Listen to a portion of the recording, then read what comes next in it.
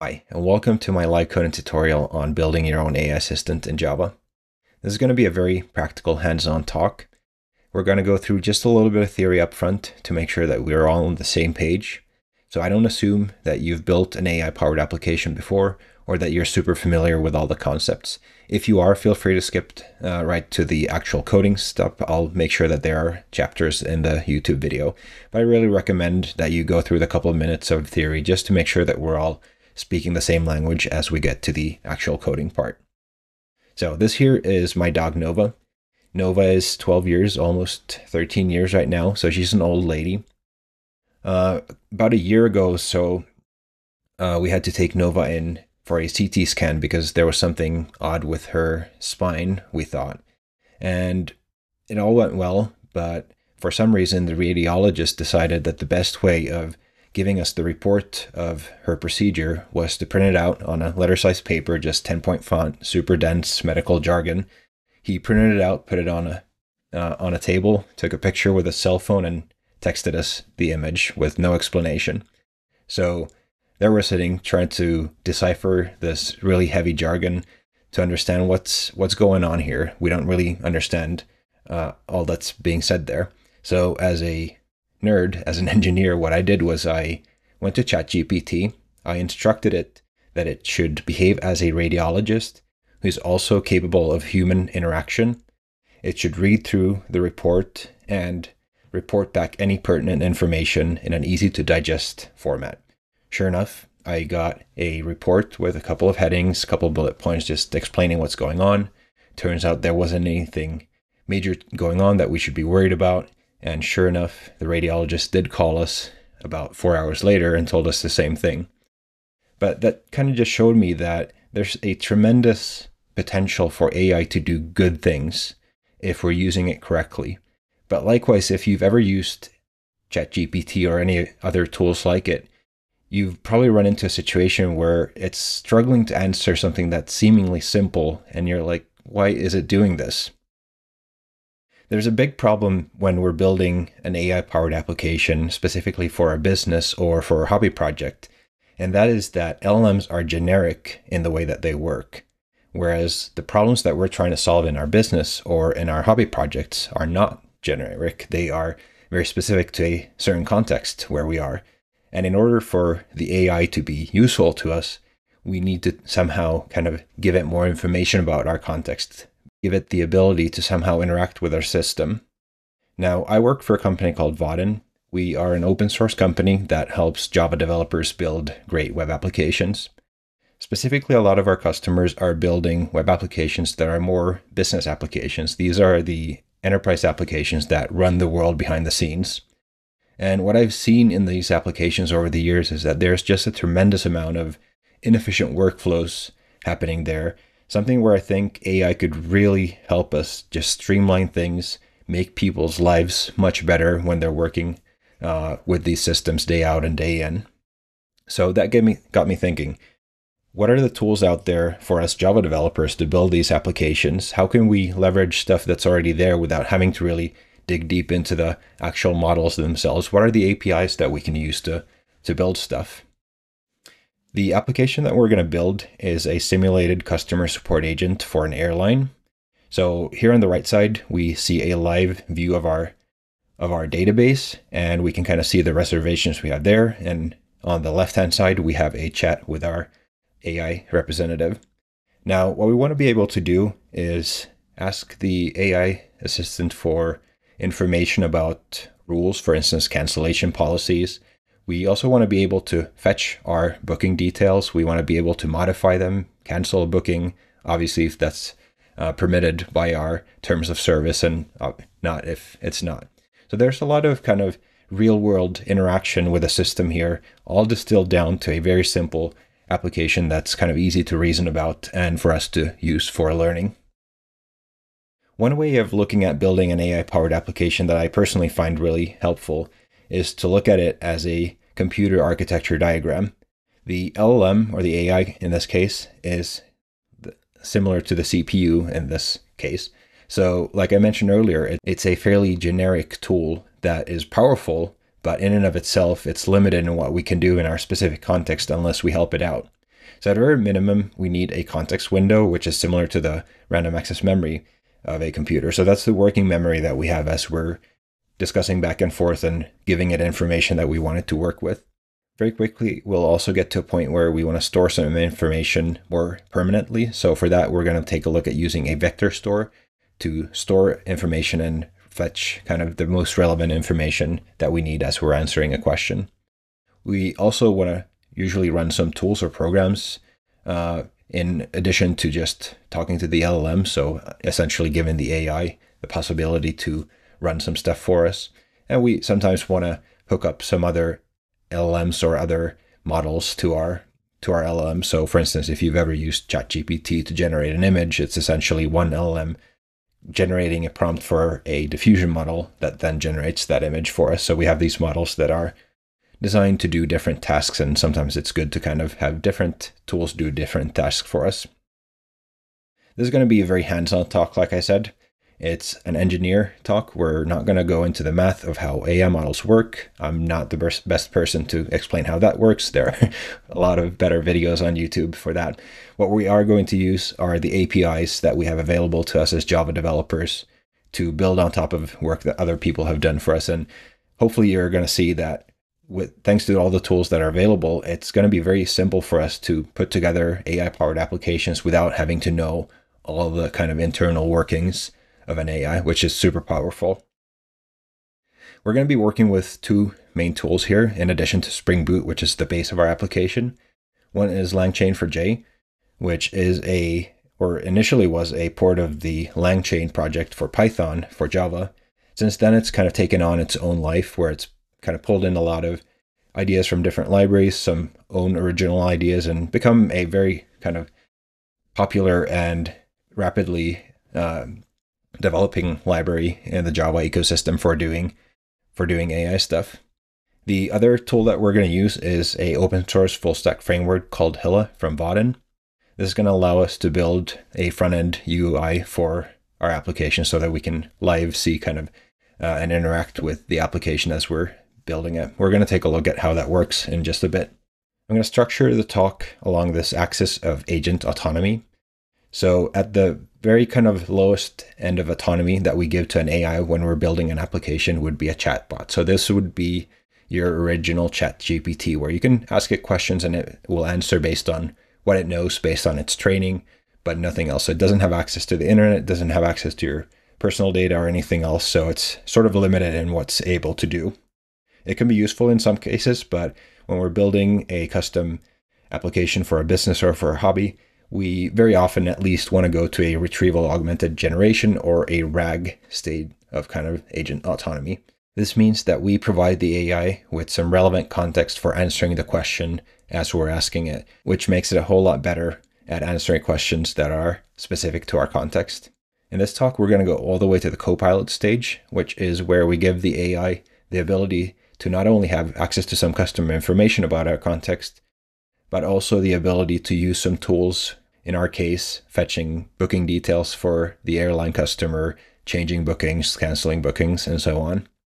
If we were to go all the way to the other end of the spectrum to a fully autonomous AI agent, that would essentially be us just asking the AI to do the entire task for us, beginning to end without any human interaction. Well, I think there are going to be systems like this in many contexts in the next few years. I think within the business application context, we're going to be more comfortable being still in the pilot seat ourselves and just having the AI being the co-pilot. So we're not giving just SQL access to our database to the AI and say, go at it and see what happens, because we want to have a little bit more kind of structure and control in between. All right, so let's take a look at building a chatbot. What does that actually mean? In our previous analogy with the computer architecture diagram, that means that we are working with the LLM or CPU together with a working memory, which is the context window. So a context window is essentially the memory that we have available to us as we're working with the LLM. And this is where we need to kind of fit everything that's relevant for what we're working with. So this would include the system prompt in our previous example. That was me instructing ChatGPT to act as a radiologist that's capable of human interaction.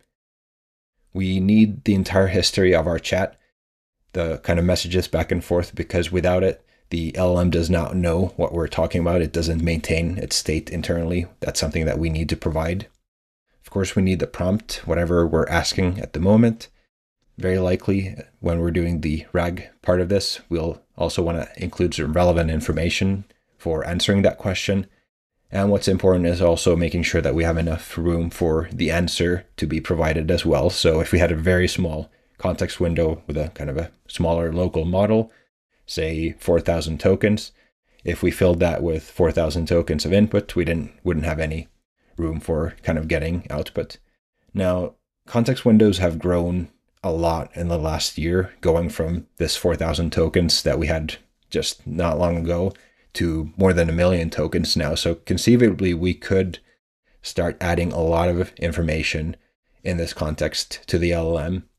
Now, the problem there is that we're getting charged by the amount of tokens that we use. So we have an incentive to not use more tokens that we absolutely need. And for the most part, the LLM is going to be more efficient and kind of good at answering the question if we only provide relevant information, as opposed to just add all the information in the world to that prompt. So it's good to keep in mind there. All right, so let's take a look at retrieval-augmented generation. So this is where we add a persistent storage component to our architecture diagram. So this is a way for us to pull in relevant information for answering a question. So an LLM language model knows two things. So first of all, whatever they've been trained on. If we're talking about the big models like OpenAI's GPT-4 or 4o or o1 or any of the new models, they are all trained essentially on the entire internet up until some certain point in time. The other thing that they know is whatever we pass in to that model as part of that context. So if we wanted to teach an AI new things, we have a few options. We could train our own model. It's great if we have several months and hundreds of millions of dollars to do it. So we're not going to do that here. We could fine-tune a model. So essentially taking an existing model and teaching it some new tricks on top of what it already knows. So we give it some more kind of examples of how we want it to behave in certain situations, more information about our specific business context, and so on. This is really good for more static stuff within our business context, but absolutely the cheapest and easiest way of doing this is adding the relevant stuff into the context window as we're asking the LLM to provide us an answer. This is essentially us giving the LLM an open textbook exam where we ask it a question and pass it the textbook open on the right page, just asking it to read through this page and then answer the question. And it's really, really good at answering that question, provided that we give the right information for it. So how does that work? If we have a ton of information, how do we pull the right piece of information to pass in? So how do we open the right page in the book for the LLM to answer? So we're going to work with a terms of service document. In this example, it's very small. So this is more indicative of how you would do this for any number of documents. But what we want to do is, as we're reading in documents, we want to split those documents into segments of reasonable size. In this case, we're using the headings in our document to segment the document into reasonable pieces. What we're going to do then is we're going to take that text, we're going to run it through an embedding model, which will give us a vector representation of the semantic meaning of that text. Now that's a little weird the first time you run into it, like what is a vector version of the semantic meaning of a text? So let's take an example just to kind of clarify what we're doing here. So if you've ever used a color picker, you probably know that you can pick any color essentially in the color spectrum and you get a vector value, a red, green, blue vector with 3 values that describes that colors. So if you pick 2 colors that are very close to each other, you intuitively know that the vector values for those colors are going to be very similar. Whereas if you pick 2 colors that are very far apart, those vector values are going to be far apart. So we're essentially doing the same here with text instead of colors. So we're capturing the semantic meaning of a text into a vector that's not 3 values, but it's 1,500 values. It might be 3,000 values in that vector where each number just represents the similarity in some dimension that we don't need to know what it is. We just need to know that texts that have a similar meaning will have a very similar vector value. And that's why we're splitting up the text in these segments. So if we didn't split up a document into segments, we would essentially be asking the color picker for, give me the color of this entire image. Whereas if we can be more specific and ask, like, what's the color of my watch armband, that's going to give us a much more relevant answer when we're asking that question. All right, so we've taken the text, we've gotten embedding values by calling an API that gives us this vector value. We're going to take those and put them into a vector store, which is a database that's good at doing vector math. And what we can do then is when a user comes in and asks us a question, in this case, what's the cancellation policy?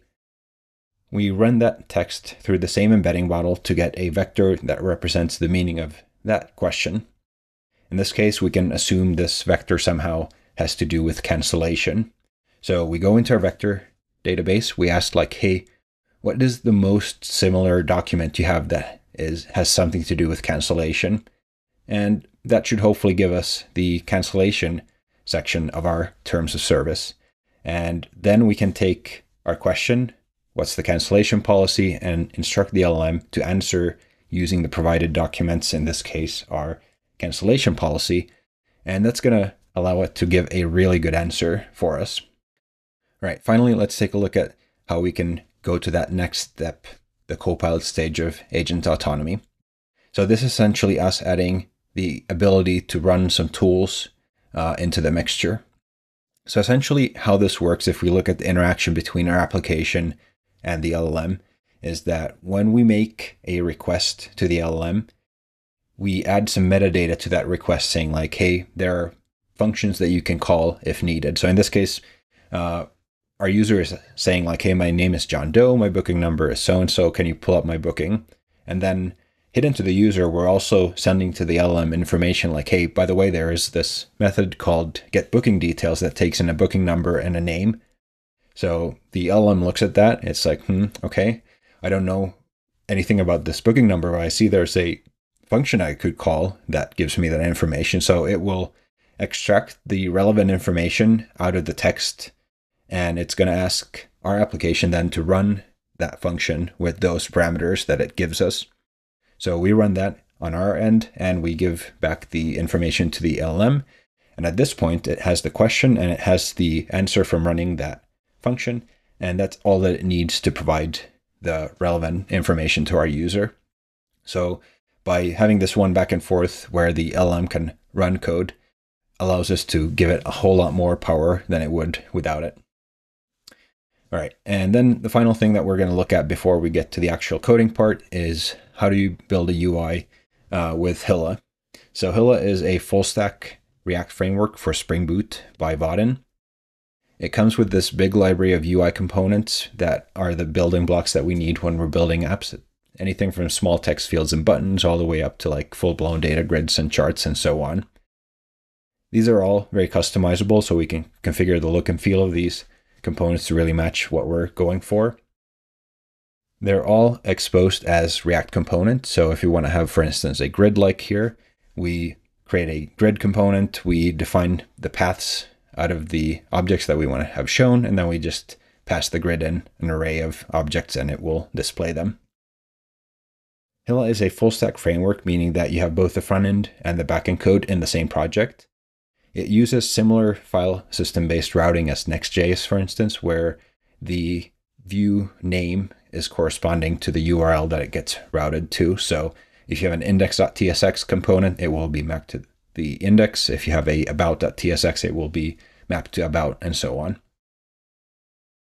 What's really special about Hilla is how we actually interact with the backend. Since this is a full stack application, we're not creating generic REST endpoint services, for instance, but we're calling service classes created as Spring Beans, and we're adding this browser callable annotation on them, which will make them callable from our React front-end code. In this case, we're also adding a anonymous allowed annotation because we're not setting up Spring Security in this particular demo, but if you were using Spring Security, you could configure access control here as well. What's cool then is in our React code, we can call that same method signature with the same type information in this case, we're awaiting the contact service find all, and we can expect to get a array of contact objects. All of the types have been automatically generated for us, as well as the actual TypeScript code for calling that service. So in the application code, it looks like we're just calling a TypeScript method that calls the Java method under the hood. So it's a seamless kind of way of calling the backend with full type information, which means that if somebody changes our backend code for whatever reason, we would get a compile time error in the React view instead of noticing that sometime later down the road. All right, that's enough talk. I think we are ready to get going with the actual coding. So let's hop on over to IntelliJ and see what we have.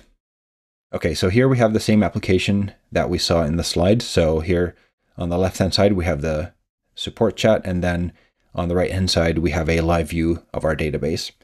So right now, if we say something like hi, it's just going to say, hello, my brain is not yet hooked up, because we haven't actually done anything yet. So that's our task for today, is implement this assistant. I'm going to share the code for this demo in the show notes and later on in the slides as well. So just pay attention to the kind of concepts here, and you can find the code later on if you want to play around with it. So our project, if we take a look real quick at what we're starting from, is a Spring Boot project where I've added the Vaadin Spring Boot starter dependency, so we can add those React views to the application.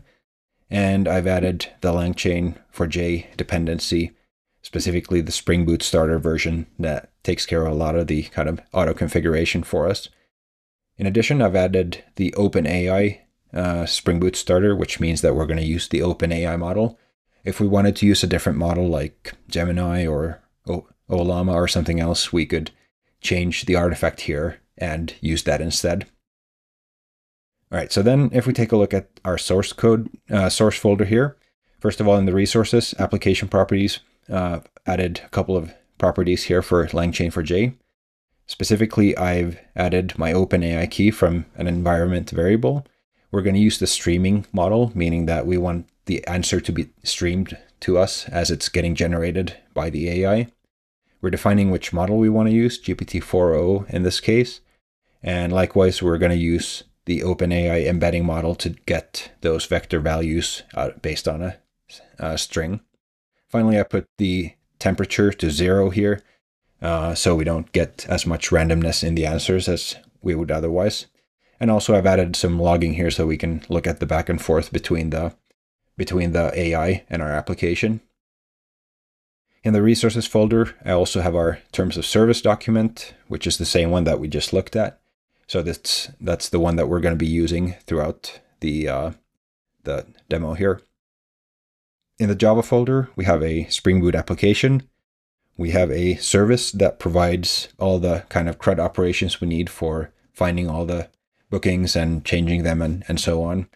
We're just exposing the booking details here, which are the same that we're showing here in our grid. We're not going to go too deep into how that's implemented because it's not really relevant to us using it.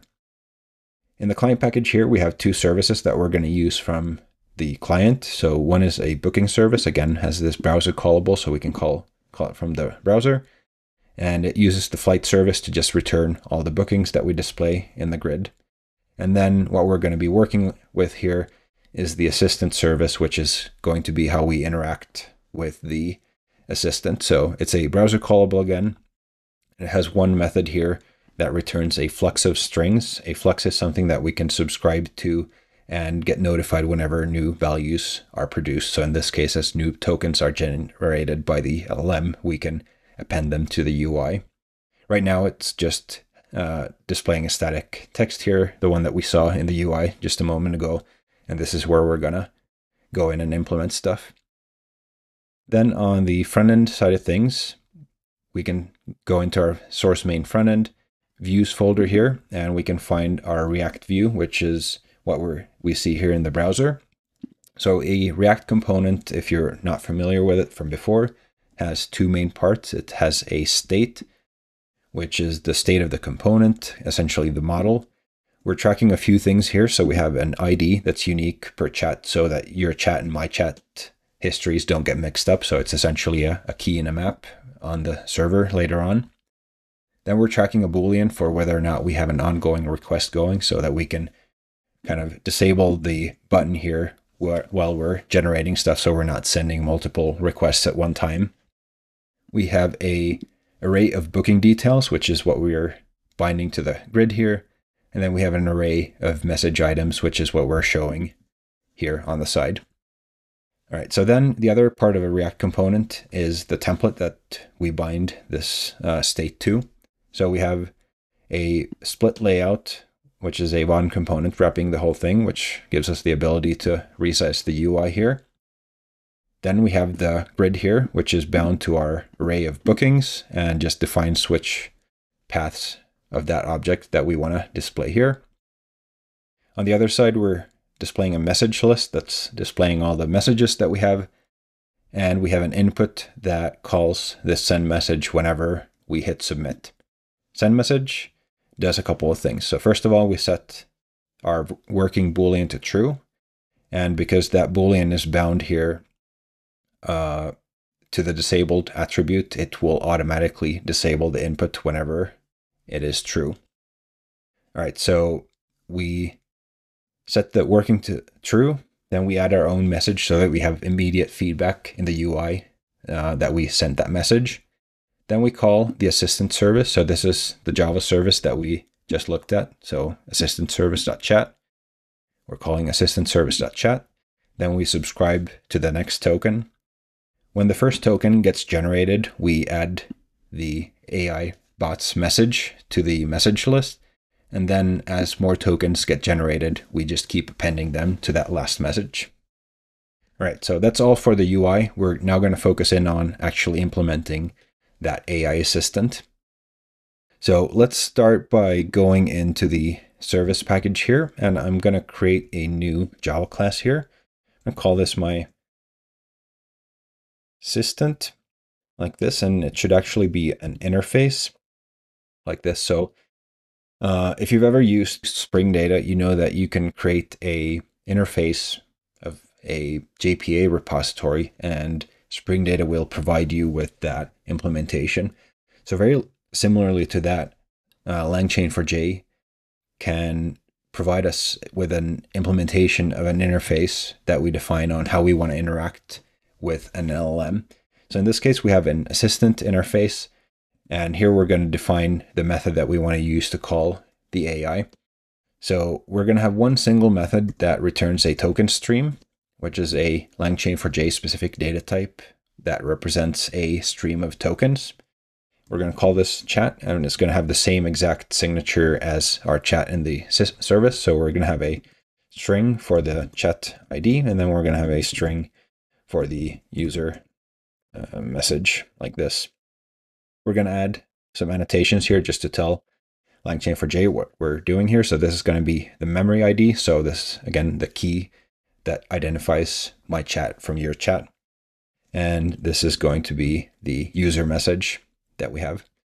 So that's all we need to do to define how we want to talk to the AI.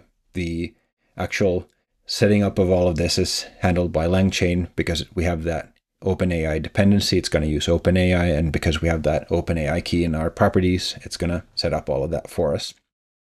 So let's go into our assistant service and inject a instance of this assistant into our class. So I'm going to create a private final assistant like this, and then we're going to create a constructor where we get that injected for us. So what we can then do here is call that assistant and pass the stream of tokens to the client. Now I'm using a version of LangChain4j that does not yet support returning a more standard flux of strings. We're using this token stream, so we need to do a little bit of work here to convert between LangChain4j stream to a more standard flux. There's a update coming in the next couple of weeks from me filming this that's going to take care of that, where you can just return the flux. So don't worry about it too much. We're going to code through this together, and if you watch this in a few weeks, you don't have to do any of this. So I'm going to manually create a flux that we then pass through these tokens through. So I'm going to use a syncs.many of type string, and I'm going to type this out and then explain what's going on.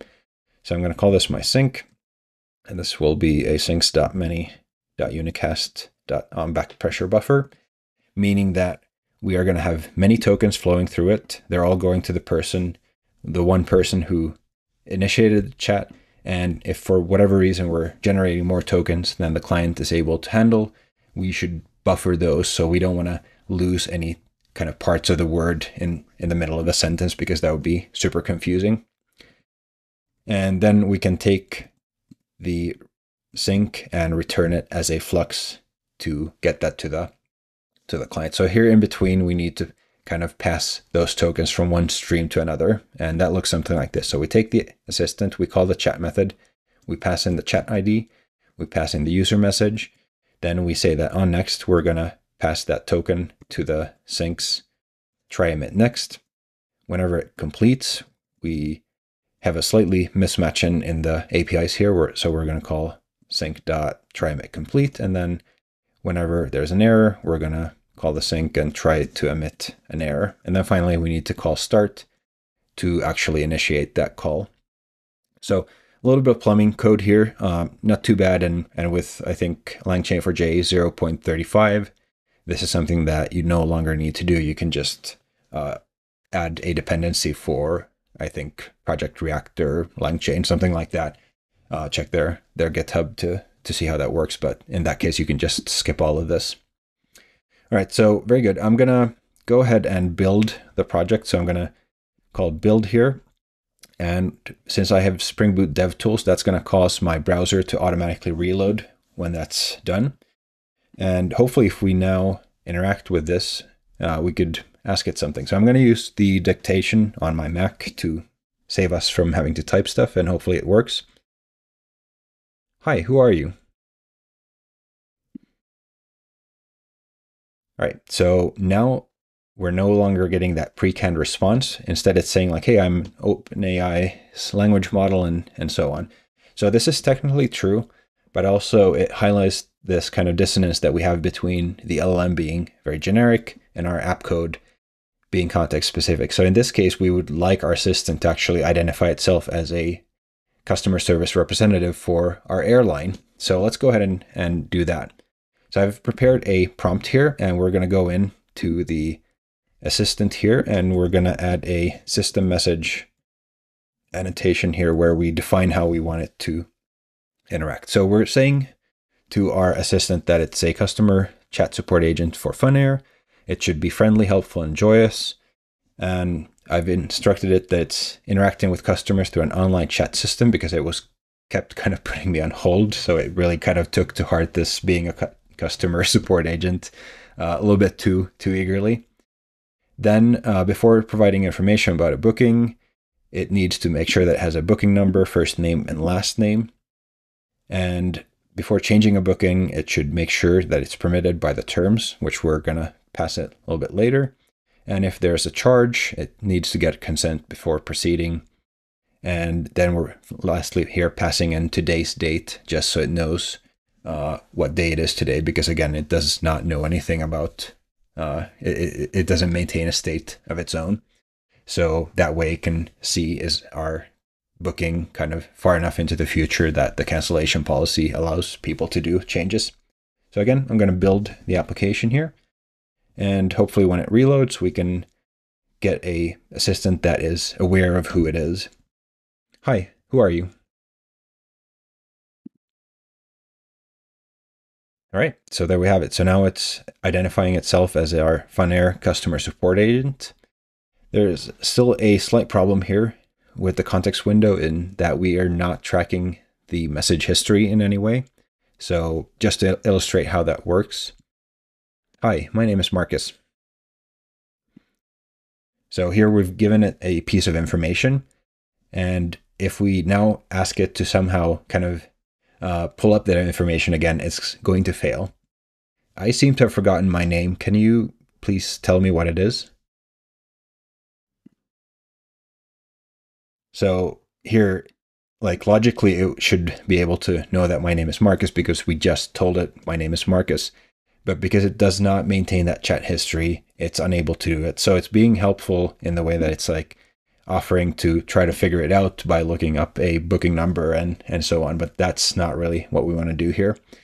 So let's go back into our service package here and create a new configuration class. I'm going to call this my LangChain4j config.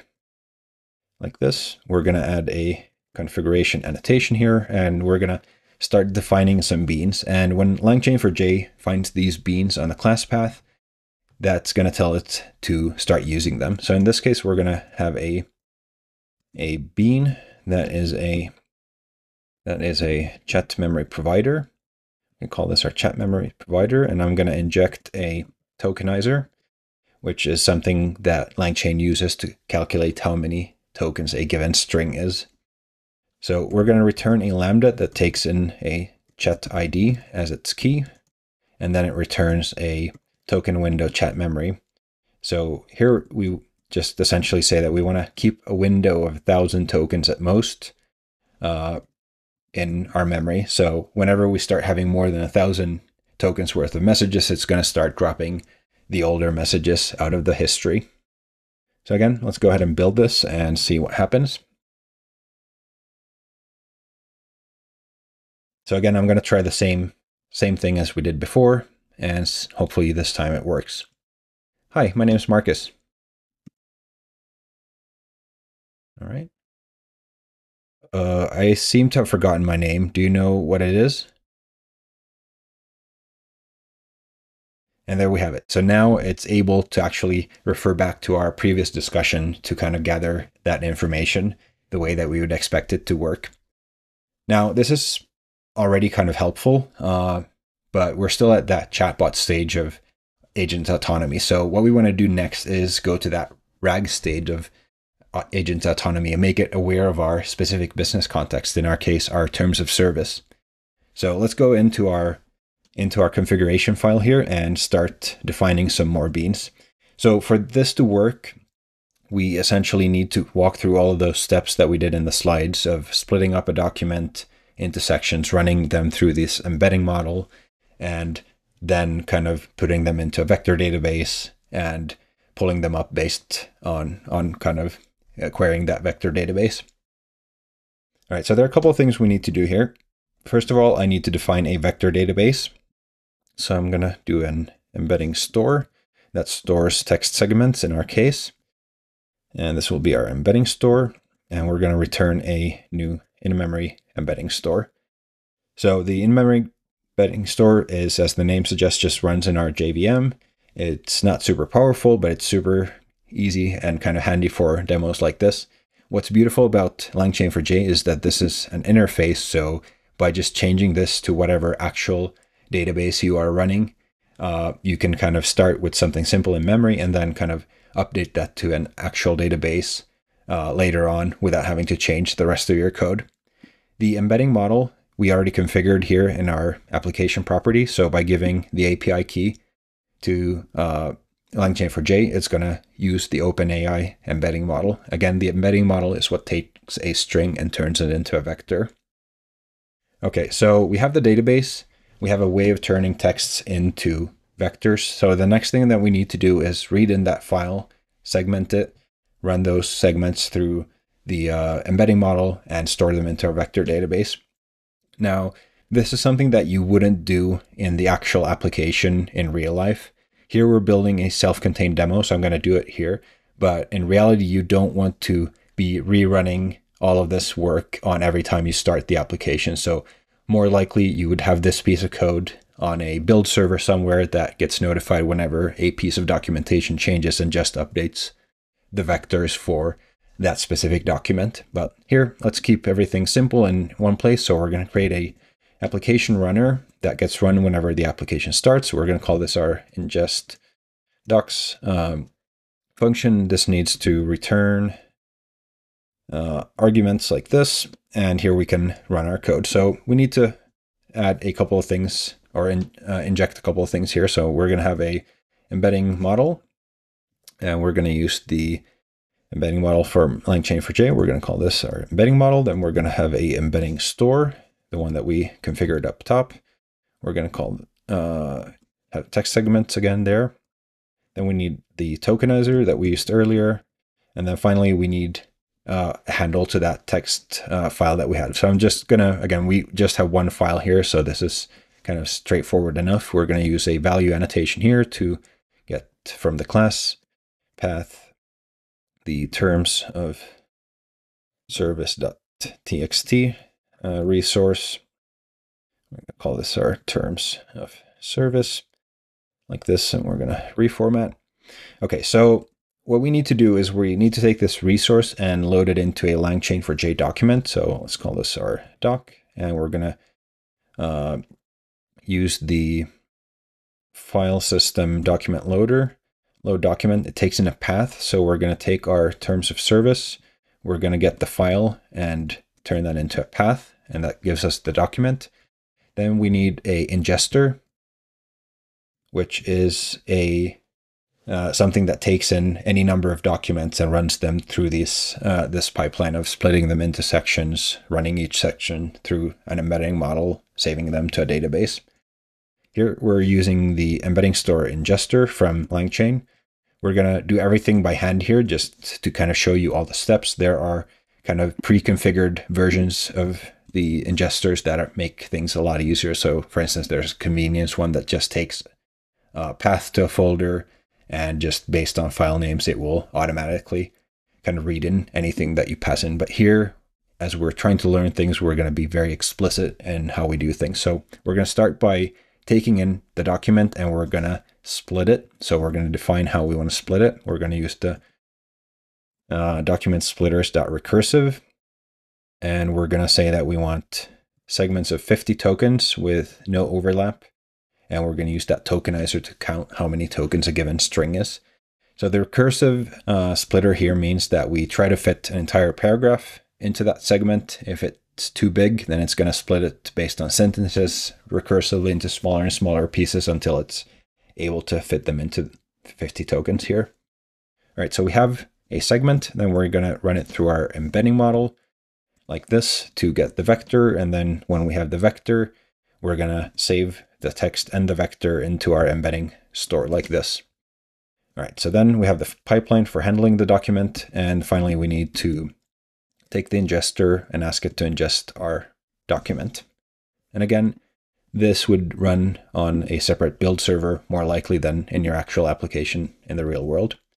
So if we go back to how our application actually consumes this information, we need to define a content retriever. So again, a bean here for a content retriever like this. We need the embedding model here again. So embedding model, and then we need the embedding store like that. And what we are going to return here is a embedding store content retriever.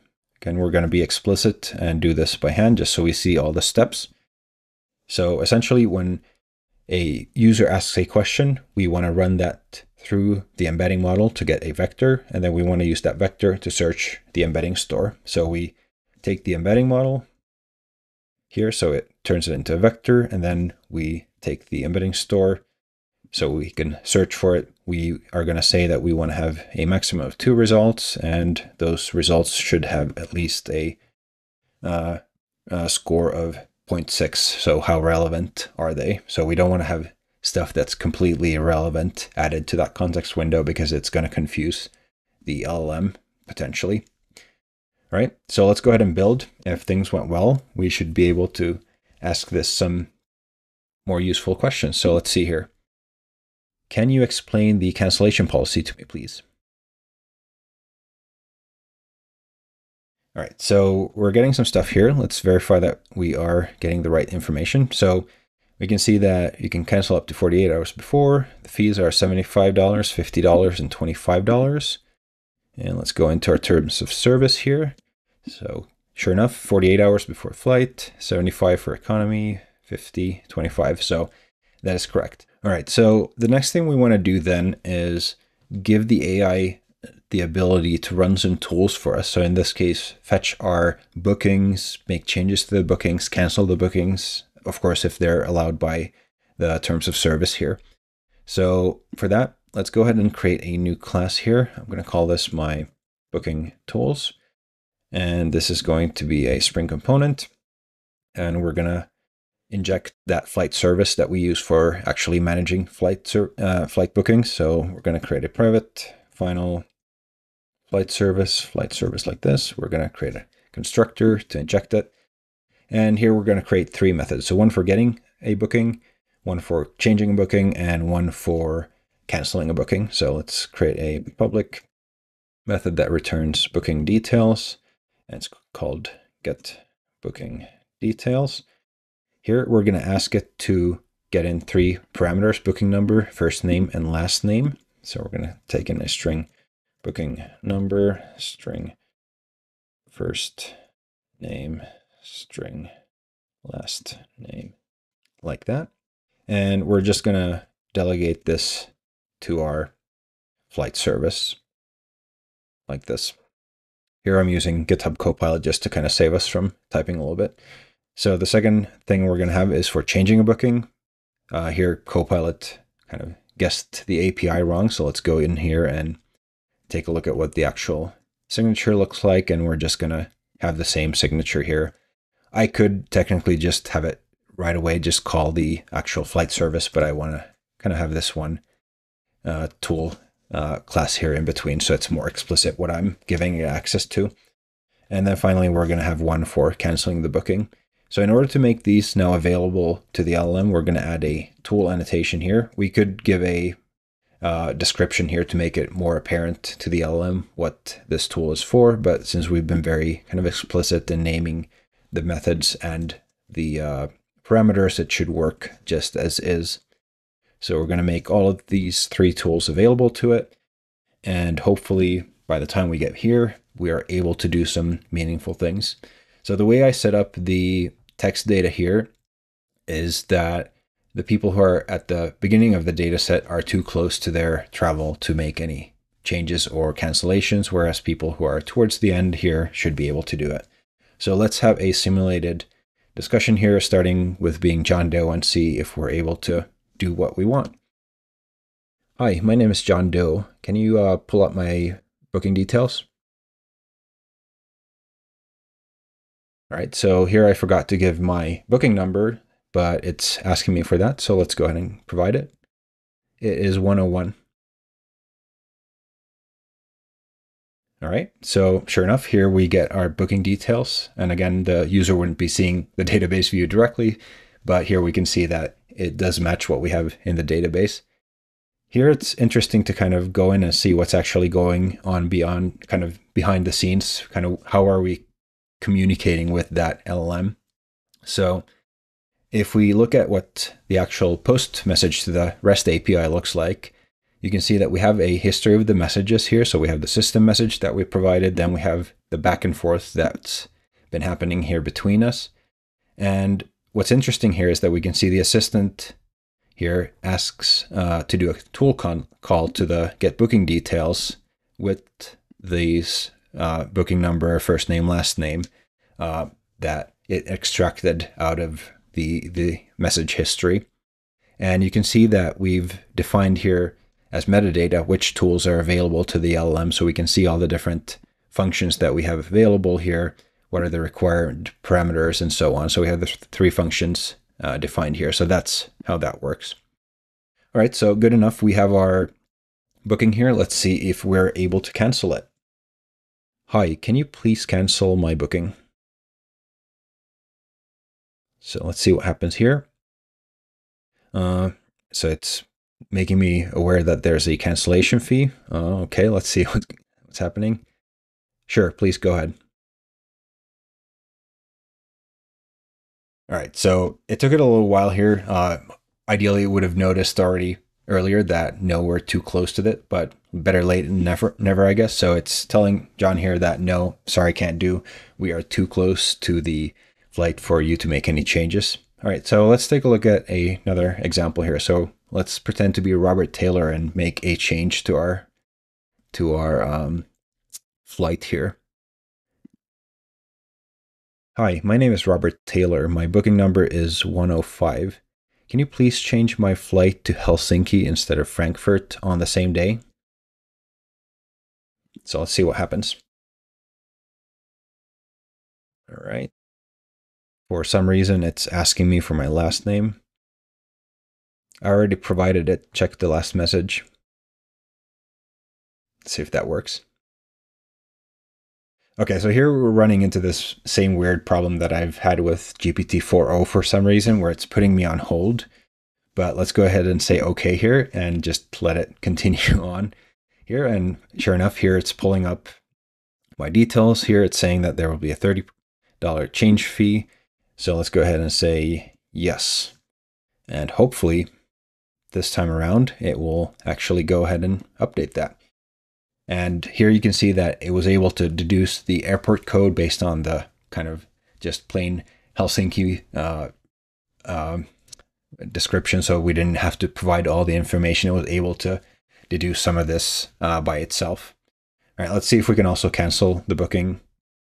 Actually, I changed my mind. Can you please cancel the booking? Let's see if that works. All right. It is successfully canceled. So there we have it.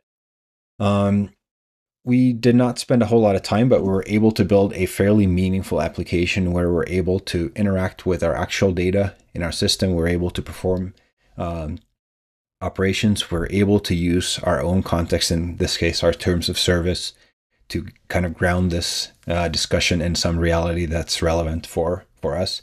You can find this project on my GitHub. You can use the QR code here, and I'll put it in the show notes below as well. And here in this project, you can find the same project implemented with LangChain4j that we did here. There's also a Spring AI branch in the document for how to build the same application with Spring AI, if that's something you'd prefer. And there's also a Microsoft Semantic Kernel version branch as well. So if that's more your jam, you can kind of see how all these three libraries compare to each other. All right, so there you have it. Thank you so much for watching. If you find this video helpful, please go ahead and subscribe and like, and I'll see you in the next one. Thanks, bye.